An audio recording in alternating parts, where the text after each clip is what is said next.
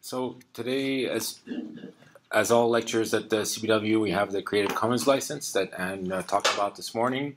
It's a CC BY and share alike. So, basically, it's sort of a good way of explaining it is sort of viral in the sense that if you take a slide from this, your slide deck is infected, and then you have to share your stuff too. So that's the way you have to think about it. So, and you have to acknowledge where you got it from. In addition, I encourage tweeting cameras, pictures. I'll take selfies with anybody. I'm very Canadian that way. And we'll do that. So this module is about databases and how sort of central they are to the work we do in cancer genomics and cancer bioinformatics. It's clear that a lot of things I'm going to talk to you about today may be different next week, maybe will be different next year, will change, things evolve. Some of the things will overlap with what some of the speakers have said this morning, and will overlap with what some of the speakers the rest of the week are going to be saying. So repetition is a very useful academic educational tool, and so we encourage it amongst our faculty. And so we'll be doing a lot of that. And of course, this is only a one-week workshop, and so we can't cover everything. And some of it you may find that we don't cover deep enough or with enough details. And I encourage you to contact us or use some of the resources that Anne talked about this morning, BioStars and so forth. Some disclaimer is I don't profit from anything I'm going to mention. For example, I do not have any stock in Amazon. Wish I did. So brands, products, or whatever that may mention. So I don't benefit from that.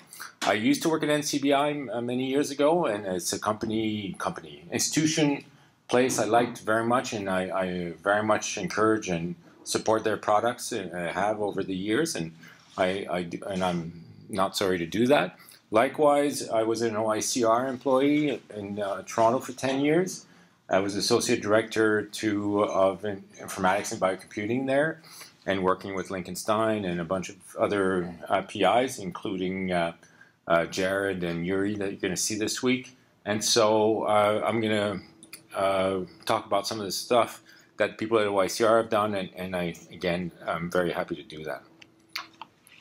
So, as I mentioned this morning, I'm at Genome Quebec. I sort of, this move to Genome Quebec, for those in the US don't know the Genome Canada sort of enterprise, is sort of like going to the other side. I'm sort of now on the, it's like going to work for the NIH sort of funding program when you used to be a scientist your whole life. And so now I'm a VP of Scientific Affairs, which means I'm a scientist. I'm still involved very much with the science that's going on, but our activities is mostly in supporting scientists and helping scientists get money to do genomics and bioinformatics work. And so that's what I do at Genome Quebec now. And I'm on Twitter, and I encourage you to follow me there. And that's also the Twitter handle for the Bioinformatics Workshops. So the objective of this module is to review databases, and some of the main, not all, of course, of the databases that are used in cancer genomics and cancer bioinformatics. And we're going to, after my lecture, we're going to talk about, or Anne is going to talk about sort of visualizing tools, and so I'll talk a little bit about that as well, and how to get things, the data you need or you want to have access to in computational biology of cancer genomics. So why do we have bioinformatics? And the main reason is that we have open data in genomics and proteomics technologies. And so if we didn't have data, we wouldn't need to have tools. And so because the data are sort of driving the tools, and the tools and the data have been driven by the technology. So Illumina technology, sequencing technology, microscopy. All of these technologies generate data that have led to the development of tools that we have today, and therefore the software that we need to access these tools. BLAST is a good example. How many of you use BLAST? Hopefully, most of you. How many of you have heard of BLAST? Okay, so BLAST is a sequence searching tool. So you query with a sequence and you find similar sequence in databases. But BLAST itself was invented because there was a need to search sequences in sequence database. And so the protein and GenBank databases, which are open databases, led to the development of tools like BLAST. So if it wasn't for GenBank, BLAST would not have been invented. And actually, BLAST was invented at the same place where GenBank used to live, at the NCBI. So these are sort of things that sort of came with each other.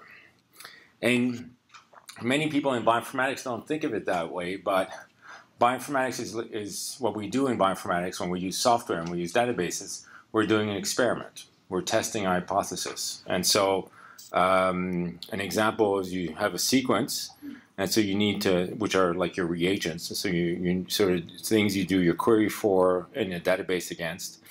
You do your method, which would, in this case would be BLAST. And so you do a BLAST search, and there's different types of BLAST. You can do protein against protein, nucleotide against protein, or protein against nucleotide, and those are various flavors of the same sort of BLAST algorithm. And then you get your results. And so you have to interpret your results. You have, and this is in a bit where you do your hypothesis testing. And so you have to know your reagents, you have to know the tools and the methods, and you have to know, you have to think about doing your controls. So for example, what's an example, or not an example, I'm asking you, I'm going to ask you a question now, be ready. What's an example of a control you can do in a BLAST search? So you know what controls are in a lab. So you know you sorry? So you could put a random nucleotide or random protein sequence, and then you can search it. And there you don't expect to find anything, right? And sometimes you do find some things, and that's a little misleading. And so, but that's a good control. So another control would be of something where you know it's in the database, and you search for that specific protein, and you expect to find it, right? And if you don't find it, that means that maybe your parameters are wrong, maybe but it's sort of an interesting, so you should do controls for things that you expect to find, and things you don't expect to find, and you should not find them. And if you find them when you're not supposed to, anyway. So just the thinking of doing when you do a computational experiment, you have to think of it a bit sort of. Those of you who are from a wet lab, sort of the same types of controls you can think about when you're doing. And this goes for BLAST. It could be for any of the many tools that we're going to talk about this week. So, in the big picture, which is, I know I'm starting you at square one here, but I'm happy to do that. Is how do you define bioinformatics or computational biology? So this is going to be a think, pair, share. So that means you're going to talk to the person next to you, and you actually chat for 1 minute, and you're going to write together one definition of what you think bioinformatics and or computational biology. And we could go into debates about bioinformatics and computational biology being different things or the same thing. In my books, they're the same thing, and so I don't want to go into that kind of definition. But how would you define computational biology? And talk to the person next to you. Pair up, discuss, and yeah, you have to talk. You have to actually talk. Yes, and write it down. A short doesn't have to be long. I'm not writing a book here. Just a short definition.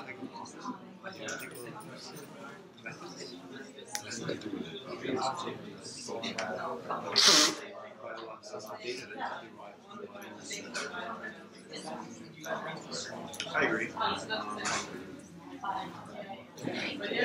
I think it's just mainly using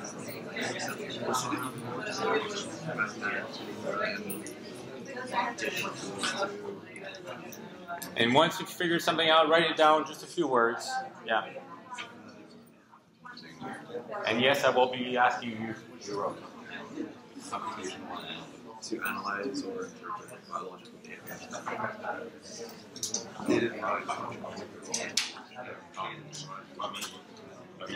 Or you want me in the picture? Or maybe you want the answer? You ready? Now you want the answer now?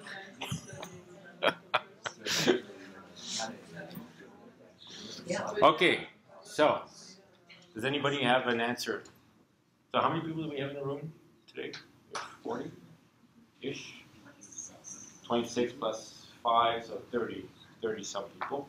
So we would have 30 answers, I would say. And so that's fine. 30 answers. You can have 30 right answers. So maybe ask you guys here. What's your answer? We said bioinformatics is using computational. Sorry. We said bioinformatics is using computational and algorithmic methods to analyze biological data and systems. Very good. Anybody else? Yes, I'm looking at you. When we started out with data has been generated and then we're going into modeling. You finish? I finished. Well, it was using again, computational tools and methods to analyze biological data. Yeah. Good job. Teamwork. The use of computational methods to collect and analyze and interpret biological data that will help inform and formulate new hypotheses. Yeah. Similar to what they say, analysis of biological data on the computer. Okay. Does everybody have a different one? Does everybody have something similar? What about this side? There must be a good one on this side. No? No good one? It's the same? Just the same. We have one. Oh, you have a different one over there? Okay, go. Yeah. We can get annotations to classify new cell lines or new species. Sorry. We can get new annotations to classify cell lines or new species. Okay, so I'll show you my answer. So, bioinformatics is about integrating biological themes together with the help of computer tools and biological databases. Not all of you have databases, very important databases. And gaining new knowledge about the system and study. And so, this is a pretty broad definition and it involves a lot of things. Similar to yours, right? Is that what you're saying? And but it's really it's the software, it's the databases, it's the thinking and getting new insights into biology. The other thing that's sort of in the back of this bioinformatics definition is that it's really, even though we do a lot of, IT, computer science, math, and blah blah blah, what's driving the science here is the biology. So the biology, it's a biologically driven sort of activity. We're using computer tools to do biology. The same way chemists or biochemists use chemistry to understand biology and so forth.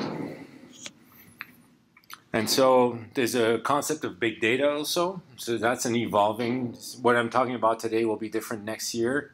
But at the top there is a forklift lifting a 5 megabyte hard drive into a plane. But it's from 1956. And of course here this is a 5 terabyte drive that sits next to my laptop. And that's from last year. You can get even bigger ones now, or smaller ones for the sake, or more data. This is not, I'd say 15, 16 years ago, I purchased a 1 terabyte hard drive for a data center at the cost of $250,000. 14 years ago. So it's It's things have evolved. Things have evolved, and they will continue to evolve. So this is related to a slide that Mark had earlier today. Is the whole idea of cloud computing and the size of data sets and what it means to move data from one data center to another data center. One of the reasons why it's going to become impractical to do so is that it's going to take years now to move large data sets. And 5 petabytes is about the scale. It's a bit smaller than that, but it's the order of magnitude that the ICGC data set is in right now. So this is between 1 and 5 petabytes. And so that kind of data size set is not going to be movable into a data center anymore. And if you want to have access to the whole data set, and if you want to be comprehensive, if you need the whole data set for the kind of questions you want to ask, then it's going to be impossible to 1 host and 2 to get, because you're planning these. The folks at Amazon, if you actually talk to them about moving large data sets like that, you tell them it's much easier, much faster just to ship the hard drives. And they say, and we're really good at shipping stuff. and so if you have this in one place and you want it to move to another place, one is to physically move the data on an airplane is faster than use the internet, or to actually, and what has become the solution now is to actually move your software to where the data is and do the computes there. And that's what we're going to do this week. And we're going to do it in a couple of environments.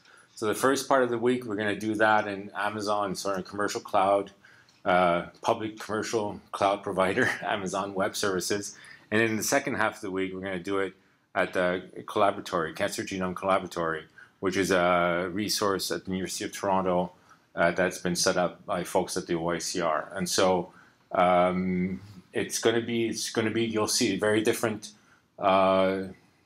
access, somewhat different access, somewhat different. What's going to be the difference, though, is which data set is where, and which data set is present on Amazon versus on the Collaboratory, and which tools are easily integratable and pipelines and so forth. And so you'll be playing with that this week, and you'll have a chance to study that, to see the differences. So what I just said, data sets are in the petabyte scale, if not exabyte, pretty soon. And data and the security rules, things that Mark talked about, will be somewhere and not in your own hands. So basically, it's a lot easier to apply standard sort of rules for accessing the data around where the data is, as opposed to supporting those rules around your laptop. And you should not have any of this data on your laptop anyway, because it's stealable and not physically secure and so forth. And so not necessarily the data we're going to study this week. So this week is going to be, we're going to talk about controlled access data, but the actual data you're going to be using is going to be open data, because we didn't get you permissions to have access to controlled access data. But you'll see how to do that in lecture today. So we talk about openness. There's all sorts of different things. So there's open access, usually refers to publications. There's open source, which usually refers to source code. Open data, which refers to data. And then open courseware, which refers to the material that we teach with here at this workshop. And so we talked about, so the bioinformatics reagent is databases. And the way this information is organized is sort of a key thing to understand what is, usable for a given database. And it sounds a little crazy, but if you put something in a database, you should be able to get it back out. I've had experiences, large-scale projects where we've put things in databases and then we can't find it anymore. And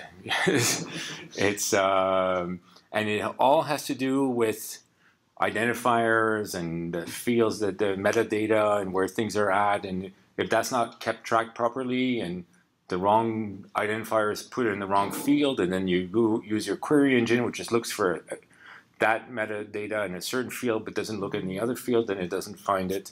And this has happened in large organizations, which will remain nameless because it's too embarrassing. But it's some of the big players that are on this planet in the bioinformatics world. Maybe you should give me a beer, I'll tell you. No, you don't buy me a beer, but if I have a beer. So obviously, once a database is well organized and well structured, and it sort of standardizes ways you can talk to it, then you can write tools that will do that. So it's not just you doing hand queries through a web interface. You can write APIs. So APIs, the application programming interface, allows you to talk from software to talk to your database and generate your own interface, your own website, your own data sets, and so forth. And so having that available is a really sort of key thing to having a good database. And a really sort of key thing on organizing a database is what's your data model. And so here's an example of a data model would be that whenever I change the DNA sequence in my DNA sequence database, I will modify the unique identifier for that sequence. Because the unique identifier for that sequence is X, Y, Z, let's say we try those 3 letters. And I change one nucleotide, and now to know that the system has changed, my data model says I will change the identifier for that because it's not the same sequence anymore, and therefore it has a new identifier. And so databases like EMBL and GenBank have done that now. It wasn't like that at the beginning, but now they have identifiers that change whenever the sequence changes. And so that's part of the data model. So whenever you change a sequence, are you going to change the date stamp on it? Yes, we're going to do that. If you change a feature but don't change a sequence, do you change the date stamp or the unique identifier for the sequence? All these rules that you put around a database is important to sort of define up front before, and you publish those ideally, or you at least put them on your website to explain to the people what these various fields mean, what is the purpose of this database, what's being maintained, how frequently is it getting updated, and all of these things. And so those are key things in thinking about a database. And so just a few images to sort of explain some of the things I would think about. So the metadata, which is basically data about data, right, is you'd have things like create dates, update dates, submitted ORCID. Does anybody know what ORCID is? Yeah, it's an identifier which is unique for each researcher, right? Researcher, yeah. So it's each of us, we all have an ORCID ID. If you don't know your ORCID ID, you should know your ORCID ID. If you don't know, you can go to the ORCID website and they can tell you what your ORCID ID is, or you can register and have an ORCID ID. And that soon all journals will require that anyway. So when you submit a paper, many of the journals, definitely the PLOS family does that, and the BMC, probably many of the open access journals. And ideally, this will percolate to things like PubMed and so forth.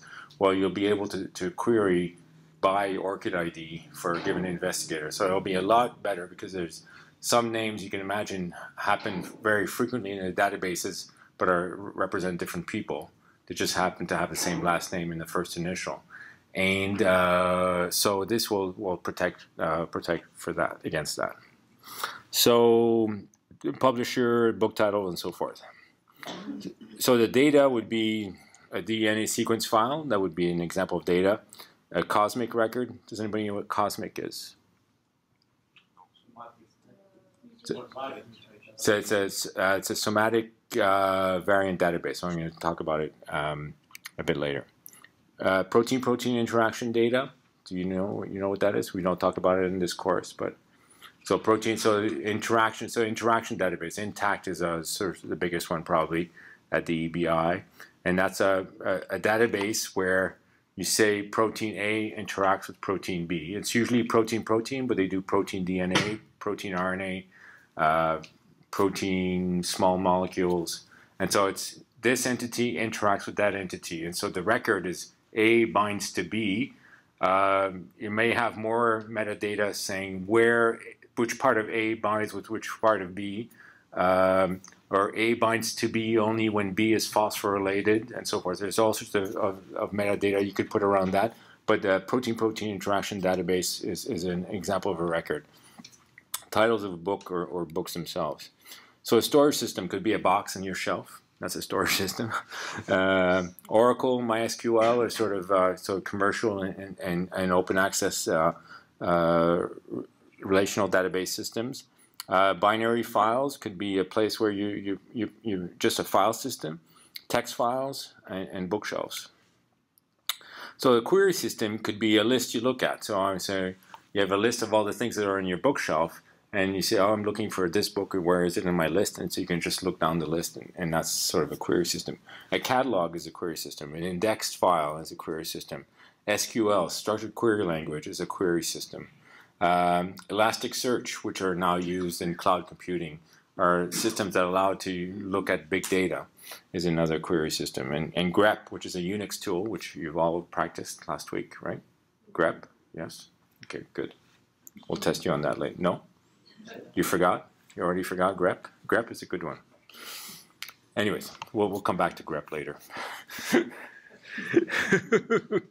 And then the information system. So the information system is like the whole enchilada. So you could, Google is like an information system, right? The Library of Congress is a library system, is an information system. Entrée at NCBI is an information. Ensemble at DBI. UCSC Genome Browser is actually multiple browsers, multiple organisms. It's a whole sort of information system with the parts talking to each other. And ICGC is also a big information system that we'll talk a bit about today. But so all the information system is sort of the big envelope, the ship that you label that has a reference often that you can refer to. But under there are many layers of things that are sort of key to understand as well. So NCBI itself allows you a system to submit data, to download data, to learn. It has a whole teaching section. It has a whole development and tool section. It has lots of analysis tools and research, and there's places where you talk. The NCBI itself has a core group of people that do research, and so their research is available too.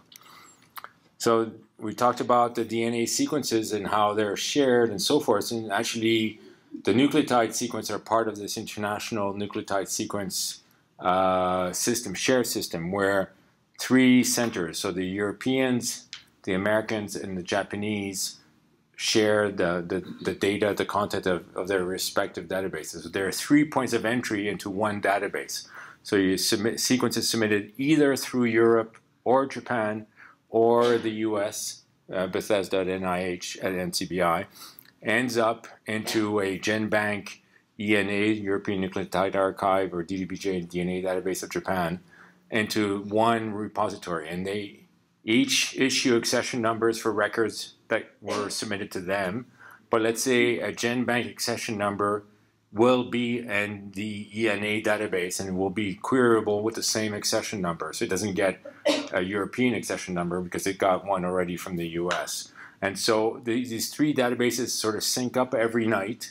And so they're actually, within a day, they're the same database of each other. And so it's a really sort of good example of sharing the load of submission, updates, and maintenance of the archive and the whole repository across 3 different countries. It's sort of, and the other sort of benefit there is there, which was not thought about, I think, at the time, was actually you have a help desk in 3 different time zones. And so you have, whenever you're awake, you can sort of call somebody to help you. And hopefully, if you're only awake in the middle of the night and you're in North America, you speak some good Japanese, and you can call the Japanese people. But, I mean, they all have, of course, they all have email, and so, you know, but there are basically this help around the world for this resource. And CBI, of course, has many other things besides sequence data. And so this, if you go to this query page, you can actually, and you put in the query all filters in square bracket, it gives you the number of records in each resource. And so it gives you an idea of how big if you look at previous lecture notes, I have this slide every year, so I update it every year. So you can go see how much the database is. You want to go do that exercise, see how the resources have grown over the years. And so NCBI offers PubMed and PMC, dbGaP, and ClinVar for health data, WGS and RefSeq, an example of the genomic data. They have sequences in 3D structures in the proteins world. And they have in the chemical world, they have PubChem and biosystems. So it's just a very sort of quick overview of the types of things that they do. And now I'm going to switch a little bit and talk about file formats. And I'm going to specifically talk about DNA sequences. And I'm not going to even go, I know, for example, Jared tomorrow is going to go into details of the BAM file format, and I'm not going to do that today. But it's, and VCF, I think also, others later in the week may do VCF files. So you'll have that throughout the week, and all the various file formats that you have to work with. Right now, there's actually, on the UCSC website, there's where the UCSC genome browser lives, there's actually a really good sort of table which has definitions of all the various file formats, or many of them that are used in the DNA world and RNA and DNA nucleotide world. And I invite you to go look at that if you're interested in that.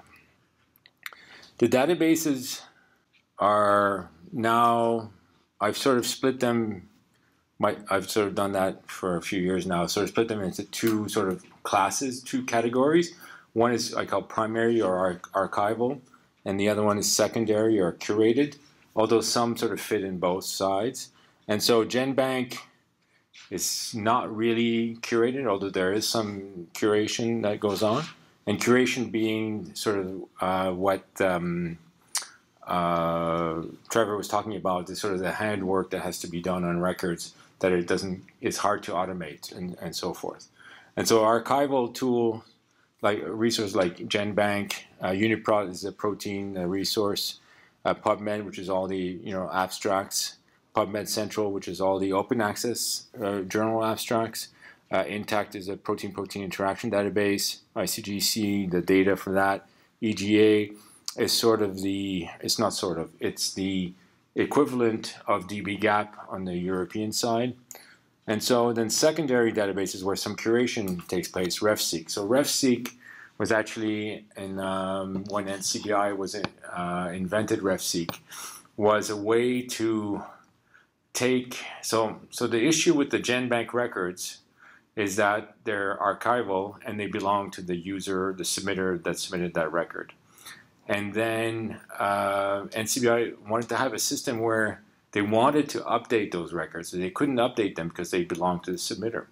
But what they did is but they're part of an open access database. So what they did is they took the best, and also, for example, beta-gal, which is a very common gene in bacteria, for which there's probably has been sequenced 10,000 times. And so there's 10,000 entries of beta-gal in GenBank. But what we at the time wanted to do with RefSeq is to have one copy of everything. So you want to have one copy of the E. coli genome and all the genes therein, one copy of the human genome and all the genes therein, and every organism, mouse, and so forth. And so RefSeq is the reference sequence of each organism in a database. So how does NCBI get that data? Well, basically they go through the existing compendium and they take the best, what they think is the best one, and they annotate it in the best possible way. So they curate it so that, and they curate it in a standard way across all organisms and so that it'll be annotated the same way. And so RefSeq is really, so if you talk about the mRNA RefSeq sequences that are currently in GenBank, or not in GenBank, at the NCBI, is a copy of every mRNA that for which there is a copy. So it exists in real life, and there is a copy, but it references an existing record that was done by some other group. And so they've taken from other groups and built uniformly annotated data set from existing stuff that's in GenBank. And so that's RefSeq. And so genes is sort of similarly, it's a curation of all the genes in the various organisms. Taxon is a curation of all the different organisms themselves. UniProt, OMIM is online Mendelian inheritance in man.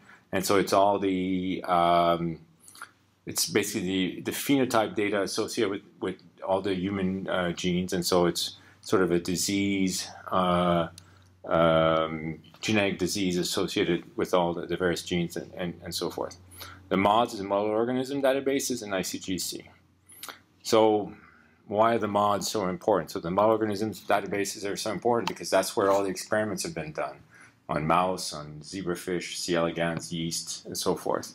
And so there's a lot of inferences, understanding of what genes do, function, has been done on the model organisms. And then there's homology between the model organism genes and the human genes. And so then you projection of not always correct and sometimes needs to be validated some other way. But there's often, you can sort of speculate on what the function of that gene is in humans when you know what it does in other organisms. And so and that's how it's basically the function determined through the MODS helps us understand what it does in humans. And then NAR, the Nucleic Acid Database, or Nucleic Acid Research Journal, has a yearly database issue that used to every year would sort of publish the top 100 or the top 20 databases that they publish every year. And it would be the same ones, and then so a few new ones would get added over time. But what's happened is that issue got so big they had to split into two. So there's a few articles which are repeated every year, but most of them are new ones for that year. So any database that's sort of in the in group gets published every second year. And so if you want to look at all the databases, the top databases in the world, you have to look at 2 issues worth of NAR, this year and last year's. And so in January, every year, there's a new issue. So NCBI, EBI, and DDBJ, and a few others get included every year, but all the other ones get included every second year. And so it takes, so for example, this is January 2017, and this is January 2018. You'll have the 2 issues that cover the last sort of scale of databases that are, and here we have databases on every topic. So from a lot of cancer stuff, of course, but also nucleotides, proteins, protein interactions, 3D structures, and RNA, various types of RNA, and so forth. So I'm just going to spend a couple of slides on talking about GenBank flat file. So I used to be, my job, I used to be in charge of GenBank when I was at NCBI. And it's basically, the GenBank flat file, it's funny, I was at a conference many years ago where they asked, it was a bioinformatics conference, how many people have parsed GenBank, have written tools to parse GenBank? Like the whole room rose their hand. And the thing is, the GenBank flat file is written in a format not to be parsed. It's meant to be read by humans. It's not meant to be parsed by computers. But of course, there are many people who have done this activity over the years to try to interpret, to store, to have their own copy of the GenBank, and with whatever tools they have. That said, whenever you have a gene or an mRNA and things like that, or a protein, it'll be represented in a GenBank format, and it's useful to understand how this database is organized. So there's a header part, which basically has information that affects the whole record, and so it will be the title of the record. It will be any publication. It will be the organism, things like that. That affects the whole record.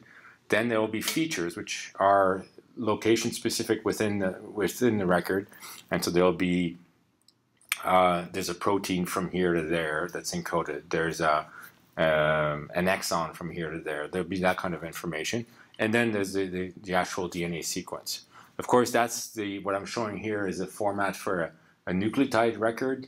There's a GenPep format also, which is basically the protein version of this, but it's the same idea apply.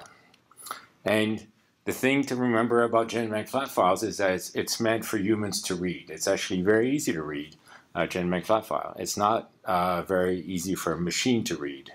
And so because there's no delimiters, there's a bunch of things that are missing for a machine to be able to read this that requires natural language processing to be able to read properly. And so it's where people submitted sequences to. Now it's becoming less, it's still an active place where people submit to, but it's less so on the human side because people are actually sequencing. The human sequencing projects are more whole genome and exomes and things like that. And that's a whole different sort of pipeline. It doesn't end up in GenBank, it ends up in other places. And so GenBank is less used by human biologists. Everybody else is still heavily dependent and using GenBank. Like I mentioned, it's a place where RefSeq records are taken from, and also genes information is taken out of GenBank. I'm going to quickly go over the next few slides. There's the sort of the accession number space. So all the accession numbers in GenBank have either a 2 plus 5, or 2 plus 6, or 1 plus 5. So that's a letter and 5 digits. So 1 letter plus 5 digits, or 2 letters plus 6 digits. And basically, and 4 plus 2 plus 6 now, basically for the whole genome, is basically they're running out of space. They're using up all the letters, and so they have to add letters and so forth. That's sort of the nature of the beast. Proteins have there's fewer proteins, and so they have it's 1 plus 5 and 3 plus 5 only. And then RefSeq also have their space, but RefSeq has a different nomenclature. So it's N, a letter, underscore, and then a number. And so I'm going to talk a little bit about that. And then now as in, it's been about 10 years now, they all have a version number. And so the version number means that if it's version 1 versus version 2, that means version 1 of an accession number versus version 2 of the same accession number means it's a different nucleotide sequence. Everything else will be the same, except this timestamp. The timestamp will be updated as well. But it means that the sequence is different. So version 1 versus version 2 means it's a different sequence. It might be 1 nucleotide difference, or it might be a megabase difference. There is no, that 1 versus 2 doesn't say anything about that. It just tells you that it's a different sequence of the same accession number. So in a paper, you'll have a reporting of an accession number, and then it may not have the version number. It should, but it may not have. But then when you look at it, you'll see it's version 1, version 2, version 34, version whatever. And so, and the version changes when the sequence changes. That's all you need to know. And so RefSeq, I mentioned, has also different letters. So if it's a C, that's NC underscore or something, that's usually a chromosome. NM is usually an mRNA. NP is usually a protein, and so forth. And they also have a version. So you'll have NP underscore 1, 2, 3, 4, 5, 6, dot 1, dot 2, dot 3, means it's the first, second, or third version of that protein. When you do a query with just the accession number, the database always reports you the latest version. So that would be the highest number version. Often it's dot 1, because this may come as a shock to you, but most records in GenBank don't get updated. I know, it's a bit of a shocker. But when they do, then you know. And so, likewise for RefSeq, if they get updated, and they do, then there's an increase in the version number. There is actually some models, so some of them come from gene prediction, and those are quite not rare, but they're not as common for a certain organism, and then that's what the X means.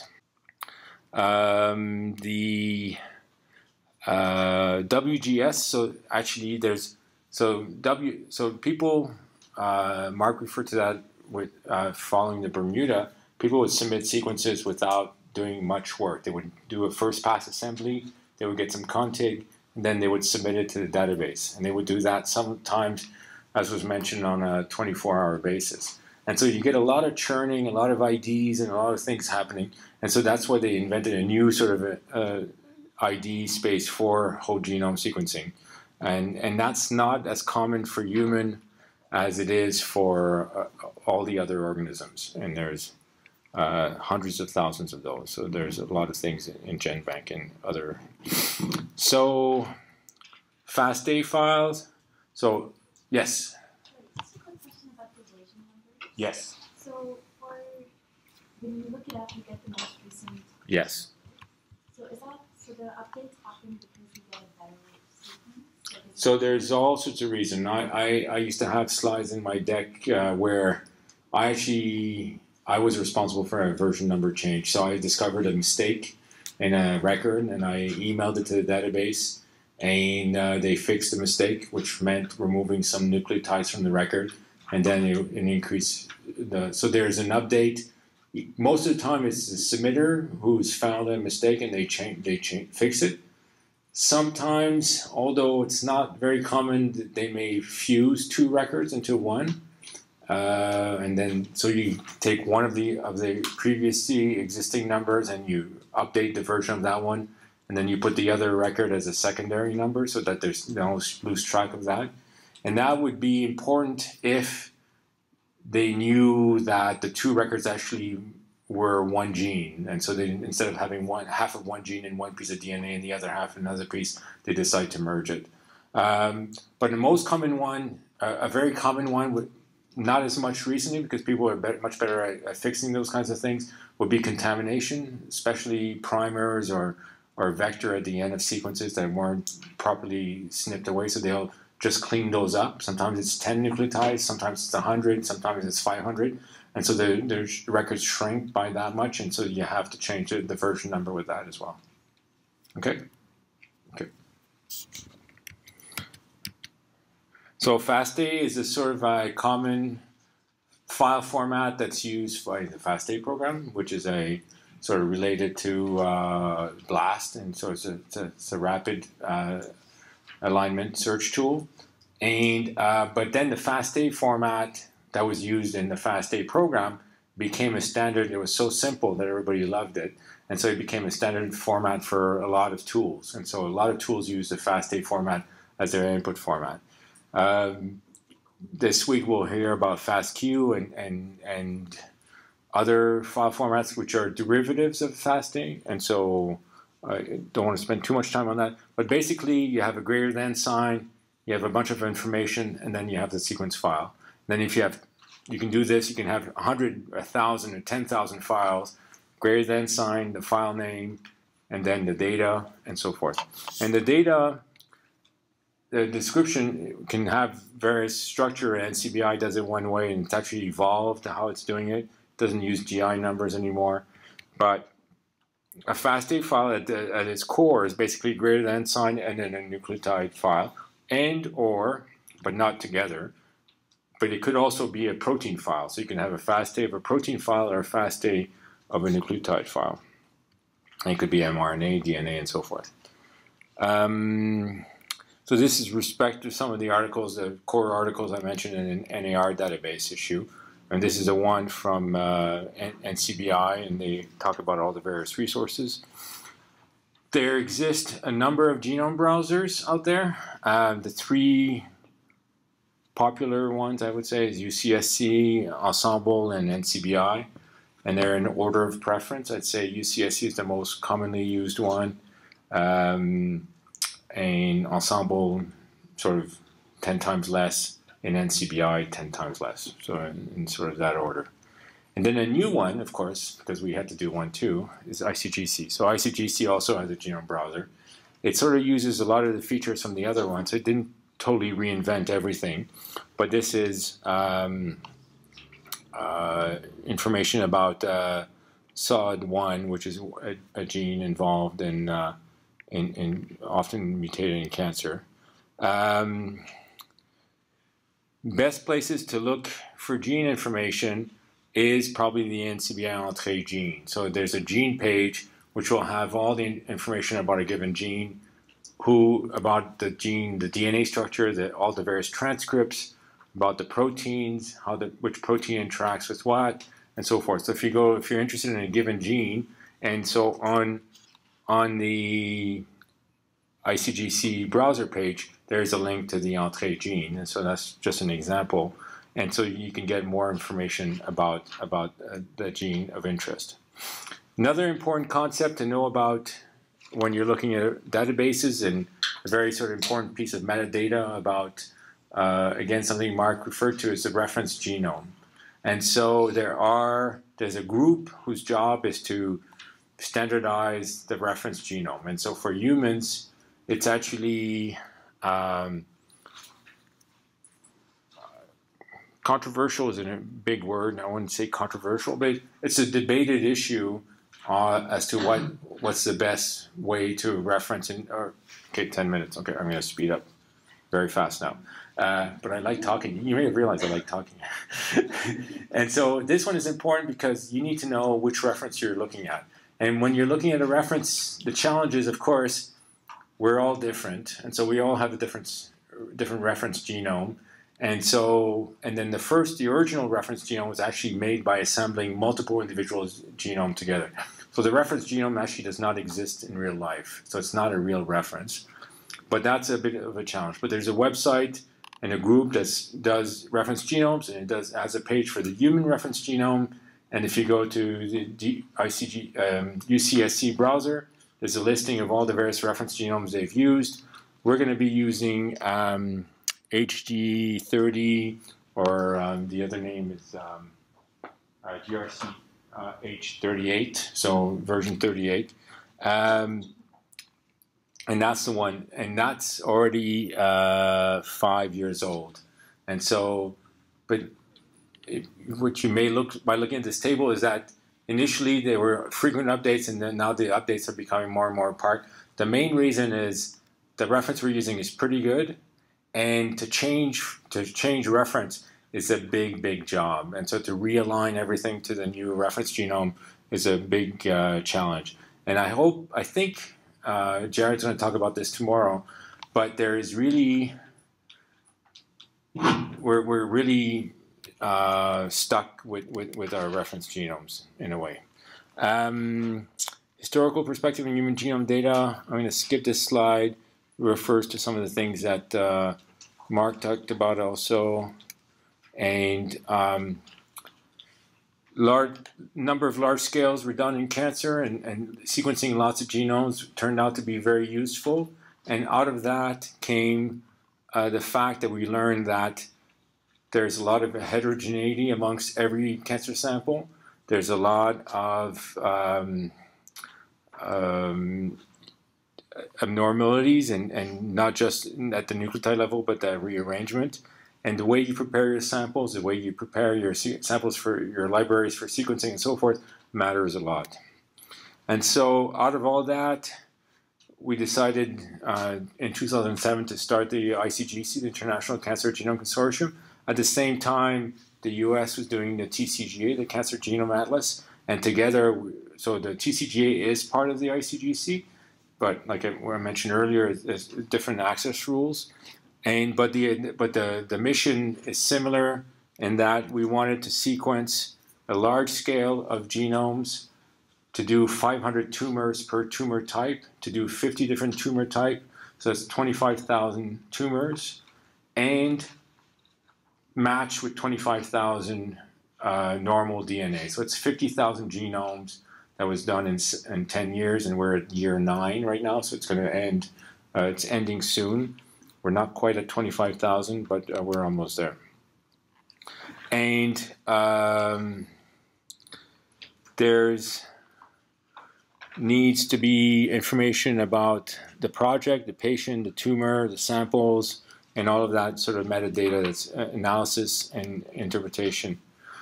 This is a worldwide, so there was 18 countries, lots of different projects, some countries doing more than one.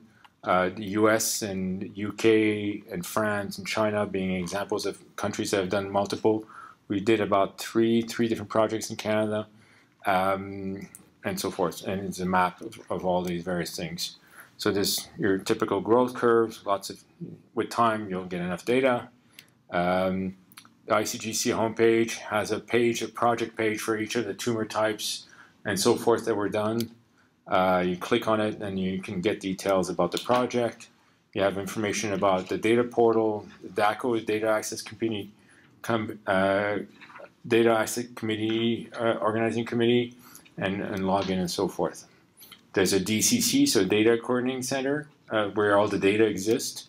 And you can do simple queries, ask for a gene and things like that, or go to specific parts of the portal to help you find things. There are summaries of all the genes, summaries of all, on the left side, it's what we call faceted searches, there are facets. So you go and click, and right away that sort of focuses your query to the data sets you want, and then you can download or study further those specific data sets.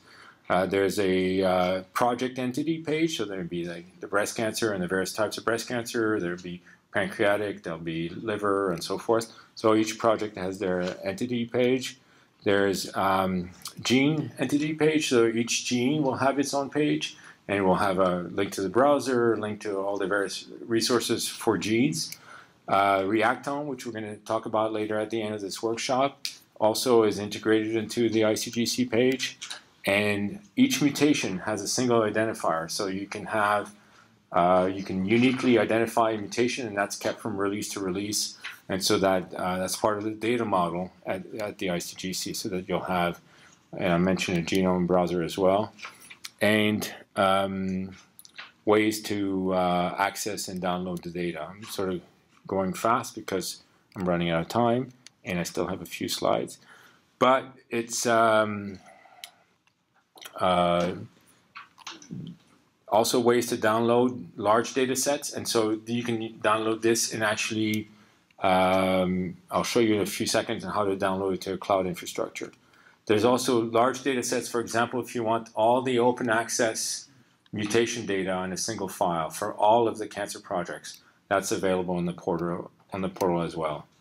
And this is some Unixy, greppy type stuff that you can do, invite you to do on your own. So if you download a file, and you can count various, how many mutations are in it for a given type, for example. As I mentioned, ICGC is a merger of the ICGC and the TCGA data.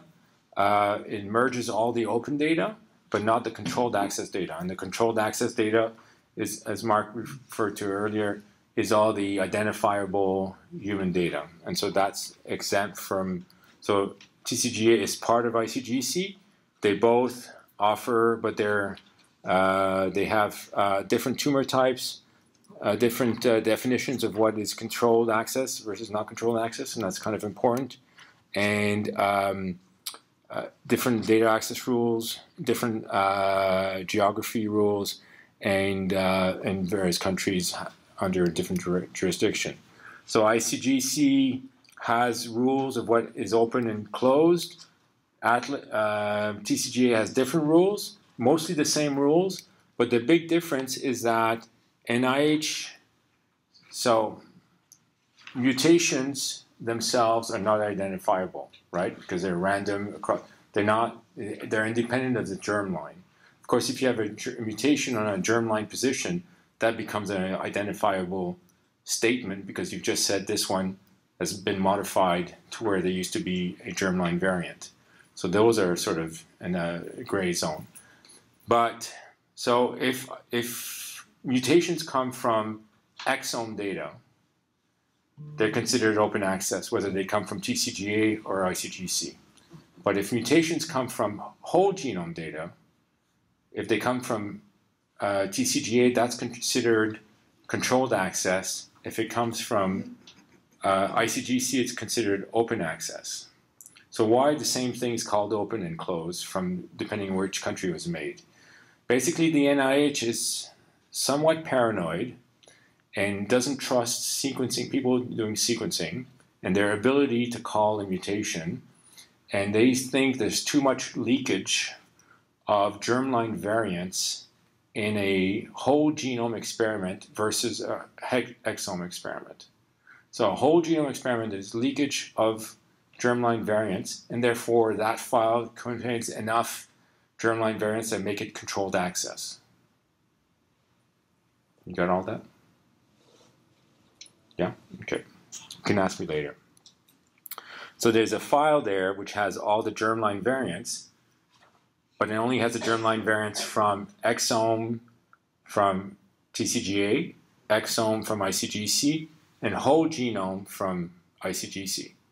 But it does not have variants from whole genome from TCGA. Okay? Similarities, we talked about that earlier, so I'm going to skip over that. You have to destroy, after your period of access to the data, you're supposed to destroy it. So again, the whole concept of destroying what's on your laptop and the ICGC police being able to come over and see that you've actually done it is the audit that was referred to. I don't think it's ever been done, but technically it's allowed to be done, but it's not been done. Cosmic, we talked about, is basically a repository where all the somatic mutations exist from this project and many other projects as well. So Cosmic is a repository of all somatic mutations from around the world, from around not just whole genome, not just whole exome, but targeted panels and so forth. It's all at Cosmic. And so that's there. And then there's some files at Cosmic that you can go search and look at and see where that data is. So quickly on how to access the data. So as was mentioned, there's a website. You apply, you register, you fill out the form, you press a button, say, am I ready? Then all the fields are red because you didn't fill them out properly. And then you do it properly, it's all green. And then you get a PDF, and you sign this PDF. And basically, you sign it by yourself. You sign it, you get somebody at your institution that is able to fire you. Should you not obey the rules that are set to by the ICGC, like not data sharing, not re-identifying, and so forth. All those rules you agreed to, that you said you would follow, while you get it signed by your person in your institution that can fire you. And so you make sure that you don't break those rules. Then we use currently open IDs, and so that's sort of the whole open ID. You can register, and then once you're in the system, you have access to that data. There's a moratorium with respect to publication. The idea is that if it's so much time after the time the data was generated, then it becomes open by default. And it's a bit complicated rule, but then what we do is we have a list of which data sets are open and which ones are not. So this is updated at every release. So there's two places I mentioned. So there's dbGaP for TCGA and EGA for everybody else. So the non-US data lives in Europe. And I know I'm speeding through. You'll have to speed through too. There's lots of documentation, and quickly I'm going to tell you about POG because that's going to PCOG because that's going to come back later this week. It's pan-cancer analysis of whole genomes. So we took all the ICGC data sets that had whole genome, which is only a fraction, it's about 10% of the 25,000, so about 2,800 were whole genomes, and then we did a whole analysis on those similar to what had been done by the TCGA for exomes. And so these are the leaders of that project, so Peter, Gatti, Jan, Lincoln, and Josh, and looked at 2,800 tumor normal pairs, and some of them had RNA, some of them had epigenomic. We had 17 working groups. A lot of the papers right now, this shows 28, but it's more like 42 now. Actually, they're all in the publication stage or pre-publication, and so many of the papers are in bioRxiv, and this was something I pushed for and happened, and so I'm really happy to promote here. And will be the first sort of pan-cancer analysis of whole genomes with integration of RNA, simple somatic mutations, copy number variations, methylation, and germline variants. all the papers are going to come out of it are all going to be open access papers. All the methods are all going to be in Docker, so you'll be able to use them in Docker, and you'll learn about Docker later this week. They're also available in multiple cloud infrastructure. So maybe Amazon's not your thing. Maybe you prefer the collaboratory. Maybe you prefer another cloud. So there's several options for many of them. And so, and PCOG data has 16 working groups. And so all the working groups have looked at various things, and they've all published papers, and they're in the process of publishing papers. Just an example here, I was in a technical working group, and we sort of developed the pipelines for the alignment. So we had all the genomes are all aligned through the same way. And it turns out if you align things all the same way, is different than if you let each group align things each their own way. And so we did it all one standard way for the PCOG project. And it took a long time. A lot of the time was moving files around, different clouds across the planet, running various tools. It took forever, really. DocStore will maintain all our Docker containers, and we'll talk more about that this week. And here's information on how to get data and where some of this data is. So the TCGA data now lives at the GDC, the Genome Data Commons at the NIH, which is actually, it's not at the NIH, it's in Chicago, but it's a trusted partner of the NIH. The ICGC also data, the non-TCGA ICGC data lives at the Cancer Genomics Laboratory, and so we'll visit that later this week as well. And there you have also tools, and there are ways from the ICGC to find out where the data is. And so you have lists of portals, which data set is at. So the challenge I mentioned earlier today is about getting eyeballs on the data. And you want to try to make things as open as possible, but also you want to respect privacy and confidentiality of the patients. And so a sequence is identifying to a patient, be it GWAS or exome or whole genome or RNA-seq for that matter. And one has to be careful on how that data is shared. But if you make a system that makes it too hard for people to look at, then you don't get anybody looking at the data, and then you've wasted a lot of money. So I think we need to support and encourage a culture of sharing openly as much as possible, keeping in line with the various rules. And the consortiums have done a great job at that. As I mentioned, access to data is essential. Getting data that is fair, findable, auditable, and so forth is also very hard work. Is essential to share the things that are shareable. And last message, be open so people can see how great you are. It's a very important message. And these are all the sites for ICGC dataset. And this is the last slide. I'm actually being nominated for a Benjamin Franklin Award, and you guys go vote for me. And so it's so this slide is not on your slide deck in the printed book, but it's it'll be on the GitHub page. And it's basically, if you're on Twitter, if you're on Twitter, just go to my Twitter page at BFFO, and you'll see a link for the Benjamin Franklin Award to go vote for me or for somebody else. But vote, please vote. Thank you. Any questions? Okay, we're going to move on. You can ask your question during the coffee break. Yes, I'll be around. I'm here all week. So. So we're going to move on to the IGV section. We have 20 minutes for 50 slides, so it's going to be kind of quick. But don't worry, there is a hands-on tutorial for this that you can ask more questions in. Okay, so how many of you have used IGV? Okay, it's about half. Okay, so this should be sort of a recap for some of you and brand new for some of you. So IGV stands for the Integrative Genomics Viewer. It's a desktop application, so you don't need to be on the cloud or anywhere to get it. It's on your own computer. And you can view basically any sort of genomics data on there. So epigenomics, microarrays, next-gen sequencing alignments, RNA sequencing, pretty much anything that's out there you can put on this and see in a visual way.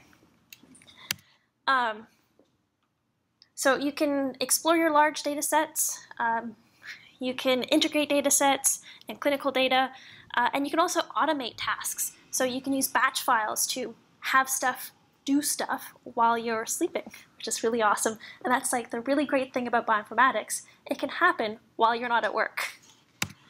You can get data for IGV from pretty much all the places, FTP servers, Amazon Web Server, local files, TCGA, Genome Space.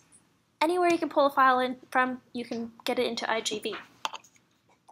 Okay, so we're going to go through some basics of IGV just to get you started. There are more things that you can do with IGV that I'm not going to cover today, but this will give you a good grounding on where you can build off of.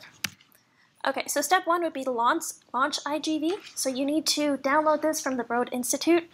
There are some buttons on the side, and then you need to select the version of IGV that you would like the most, because they come in different flavors. So you would have to pick the one that matches your needs as well as the space that you have on your computer. So if you pick one that's too large, it's not going to run on your computer, and it's just not going to work. It's not going to be a good day. So once you have downloaded it and you've installed it on your computer and you've opened it, you can select your genome from the drop-down menu. If you don't see your genome there, you can upload or add a genome that you want, and then you can load data on top of that genome. So for this, it is very, very, very important that the genome that you choose in IGV matches the genome that you have aligned your data to. Because if they don't match, you're not going to see very much or the thing that you're interested in, okay? So you can load data from a server. So in this example, we're using file, load from server, and then choosing in the server the tutorials there. So what will happen is it will load up your the files that you've chosen there, okay? So basically the screen layout is going to show you what chromosomes you have, the data that you've loaded, and your reference at the bottom, and all the different references that you load at the bottom as well, which we can see on this one. These are called tracks. Tracks is a fairly common terminology for genomic stuff. And then you have your menus at the top and your toolbar there. And then for the file formats, it's basically any sort of next-gen sequencing file format you can load up there. So basically any sequencing type format that you can think of, it's there. We'll be using BAM files, and I think that's pretty much it that we're going to be using for this, and some, yeah. Okay, so to view your alignment, so once you have chosen your reference sequence and you've loaded up your BAM file, you also need a BAM index file. You can view your reads there, okay? So right now you're not really seeing anything because you need to zoom in to see your reads. So when you are zooming in, you'll see these little sort of hatch marks, and as you zoom in more and more, they get bigger and bigger and bigger. But how far do you need to zoom in to see these alignments? Well, that's kind of a setting that you set yourself. So you can set these settings in your options. Higher values require more memory. So if you are using like a MacBook Air, do not choose a high value. For low coverage files, it's okay to use these higher values because there is less data for it to load up. That makes sense? And then for very deep coverage files, so if you are doing, say, the circulating tumor cells or tumor DNA, where you have 25,000x coverage, you would want to use a very low value because otherwise you can't see the stuff and it would take up ginormous memory on your computer.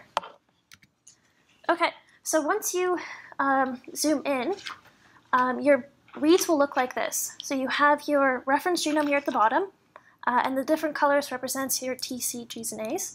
And then you have your reads here. And then these different colors on the reads are where you have mismatches. So these gray bars here are exact alignments, and then the colors are your mismatches. Cool? But you can also change those things, so that's not the standard view that you can always see. Structural variation and single nucleotide variants. So important metrics for SNVs is coverage. If you have basically two reads that are covering a spot, and one read says it's a mismatch and the other one doesn't, which one do you believe? you don't know, right? So you need coverage for that. The amount of support. So how many reads actually have the mismatch? So if you have 50 reads covering a spot, one of those reads is a mismatch, you don't have support for that mismatch. Strand bias and PCR artifacts. Is it only on a read that's going in one direction, so only your forward reads? If that's happening, that's a problem. And that might be a PCR, or you can also get PCR artifacts. Mapping qualities. Are your mismatches only on poor reads? And also base qualities. Are the mismatches at poor base qualities? And then for structural variants, again, it's coverage, insert size, and then read pair orientation. And we'll cover that in a minute. Okay, so again, we have our reference genome here at the bottom. We've zoomed way in, so you can see at the top we have the two colors here, red and blue. The blue matches the expected base, or C, and then the red ones are these T's here. And we have lots of support for this and lots of coverage for this, so we would accept that as a good quality SNV. You can also color these by which way the read's going. So in this case, we have the reverse reads in blue and the forward ones in red. And we can see in this one that the C's, our mismatch, are only on reads that are going in one direction, right? So that would be a problem. So if you're doing paired-end sequencing with Illumina, your pairs can give you information about structural events. Are they too far apart? Are they too close together? And also, are they on different chromosomes? That's a big one. And you can change the alignment colors on IGV to show you this different information. So does it match the inferred insert size, or is the pair orientation weird? So are most of you familiar with paired-end sequencing? Anyone not familiar with paired-end sequencing? It's okay to put your hand up. Okay, so I can go over this really quick. You have your DNA or cDNA. You fragment this, and you have an expected fragment size, but it's a distribution because you have some that are too small, some are too big, but you pick the stuff in the middle. Okay. So when you do this, you get your forward and reverse reads, and then what is from the tail end of both is your insert size. But when you align it to the reference, it's also going to be like that as well. So the tail to the tail is your inferred insert size. So your inferred insert size is coming from the reads that you've aligned and not so much from what you have chosen for sequencing. Because the program can't go back and read your mind what you chose. Yeah?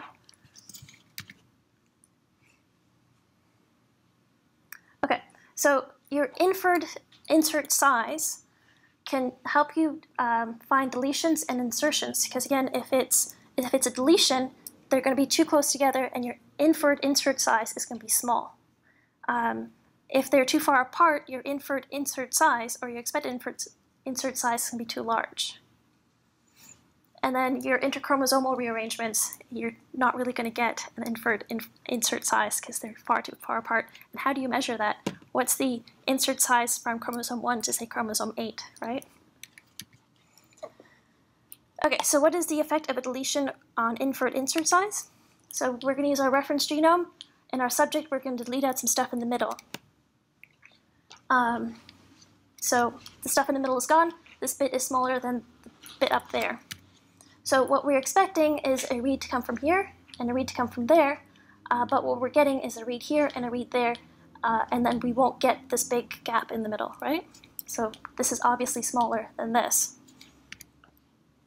So our inferred insert size is going to be very much greater than expected, because our inferred insert size is coming from all the data that we have, all of our reads. And then this size is going to be very much smaller than our inferred size. Make sense? So we can color these in IGV. You would have to right-click on your alignments. So right-click in this space. This menu would pop up, color alignments by insert size. And that will change from our gray colors to different colors. So we can see them here. These little red boxes here have their mates where they're not supposed to be. And you can see this drop in coverage. So this is your coverage map. You have lots and lots of coverage here, and lots of coverage there. But in this middle bit, you don't have as much coverage as you would expect. Okay, so if the insert size was smaller than expected, it's blue. Larger than expected is red. And then pairs that map to different chromosomes get really funky color schemes that you'd have to look up. Okay, so rearrangements, where you have stuff from one chromosome on a different chromosome. In the normal, it looks something like this, and then in your tumor sample, you'd have all these little bizarre colors so that you can say that one end is aligning to chromosome 1, and we can look all the way on chromosome 6, and we have different ends there. Okay.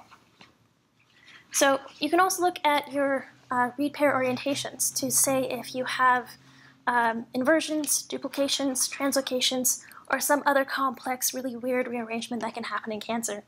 Okay. So for an inversion, this is our reference genome again. We have point A and point B at the ends that we're expecting. And in our subject, this bit here has been flipped so that B comes before A. Okay? So now when we get a read here, in our subject, they would face inward like that. The first read will be where we expect it, and the second read in that pair will actually be on the other end. Okay? And the same would happen with A, so this is what we would get. We expect this read to be where it's supposed to be, and the other one will go all the way over here. And you can see that the A's, they all point in the same direction, and the B's, or sorry, the B section all point in the same direction. And that's not what they're supposed to do. They're supposed to point towards each other. Okay?